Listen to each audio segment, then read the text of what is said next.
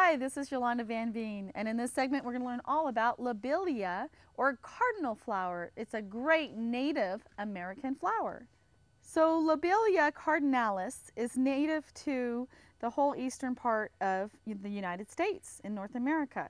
So it's a wildflower, and when the first pilgrims came and pioneers came, they found it and saw that it was so beautiful. It has bright red flowers, and they grow to be about 3 feet tall, and they do great in wet conditions. They like zones 3 through 10, so they're very hardy. They can grow in the coldest of climates. And the great part too is after they're done blooming, you prune them back and cut them to the ground, and they'll set up a whole nother set of blooms that you can enjoy for many years.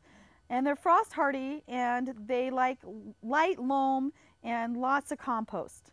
So they like sun to part shade and really wet conditions in the summer, but they don't want a lot of water in the winter. So it's a hard spot sometimes to find the perfect location, because they can rot out if they're in a really wet area for the winter. But yet in the summer they love sitting in a bog. And you can start them by seed or by the root, and they're really easy to grow. Just put them in the ground, just cover the roots, or put the seeds out in the spring after the last frost, and they'll come up and bloom the first year. They're a gorgeous addition to your garden.